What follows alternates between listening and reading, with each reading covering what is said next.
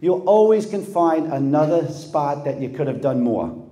We can always find that. Guess what? We can't. We have to live our lives.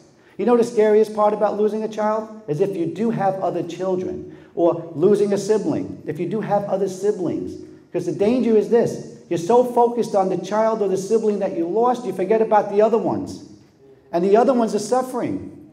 My little daughter, Alexandra, this is going back about maybe 4 years ago. She's sitting on the couch with me, and I'm talking about Michael this or something about Michael. And she was maybe 13, and she looks at me and she says, "Hey, Dad, forget about your spoiled son, Michael. What about your daughter?" And I'm sitting there looking at her saying, wait a minute. My first instinct was to say, "Oh, but he's not here." And she said, "No, he's here because he's interfering in my life with you." This is coming from a 13-year-old. Snapped me out of it that day. And I said, from this point on, I've got to make Michael what? Part of the family again, not the elephant in the room.